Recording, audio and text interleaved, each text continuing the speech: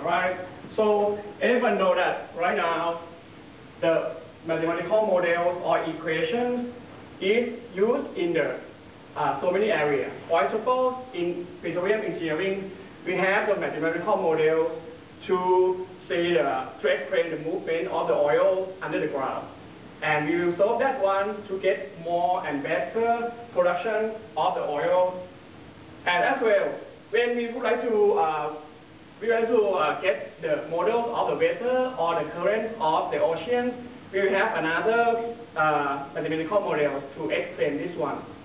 Moreover, in biology, biologists use mathematical models to describe the dynamics of the species, and the equation that I have shown is very so complicated, but the common thing is they have the same form. We call the convection diffusion equations.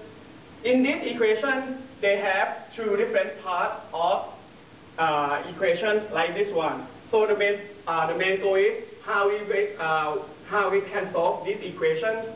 We have the most popular method by separating the original equation to be two equations, and we will solve in the some object.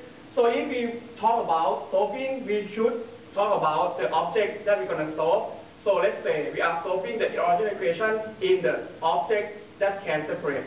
So because we separate original equation to be two equations, so that means we're going to split the object to be two objects as well.